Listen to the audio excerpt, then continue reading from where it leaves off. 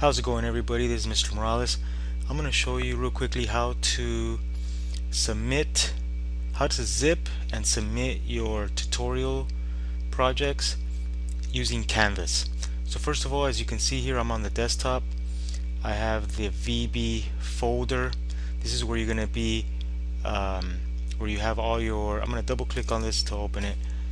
Here you'll be able to see all the projects, all the tutorials that you have. So suppose I want to submit tutorial 1. Here it is. I'm going to right click on it. I need to convert it into a zip file, meaning it's going to be treated as one unit by the web browser and by Canvas. So what I need to do, because see, if I double click on this, I have a bunch of files and it'll get messed up if I try to just submit this folder.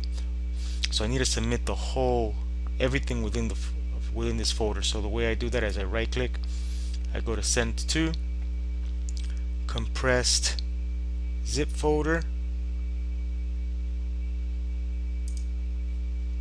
and there a new folder with a zipper was created, Morales Daniel tutorial 1.zip, and this is what you're going to submit. So now if I go to Canvas, here I am under tutorial 1. I'm going to submit it. At the top right, click submit assignment, and it's going to tell me to browse, or it wants me to browse to attach a file. So here's where I locate the VB folder, and within this folder, here's where I have the tutorial zip folder. I attach that, and once I attach it, then I click submit.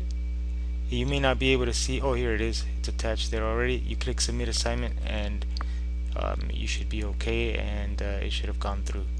Okay, so now you know how to create a zip and submit your tutorial projects in Canvas.